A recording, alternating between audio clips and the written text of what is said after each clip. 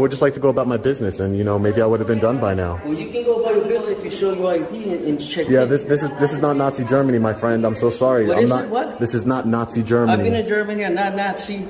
Okay, so no, but I'm saying. The wrong guy. So which ID? You have your ID? I'm not showing you. We're in America, you. so you should carry an ID. Yeah, no, that's not how it works. I'm sorry.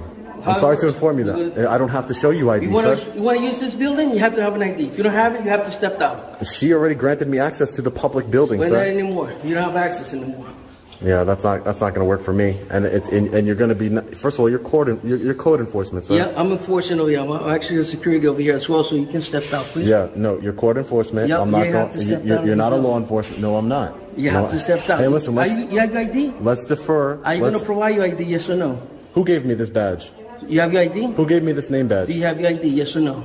Sir, I'm going to show you. You have your ID? I'm going to go speak to the town supervisor. I'm going to go speak to your boss because obviously you don't know. You can go see him right now.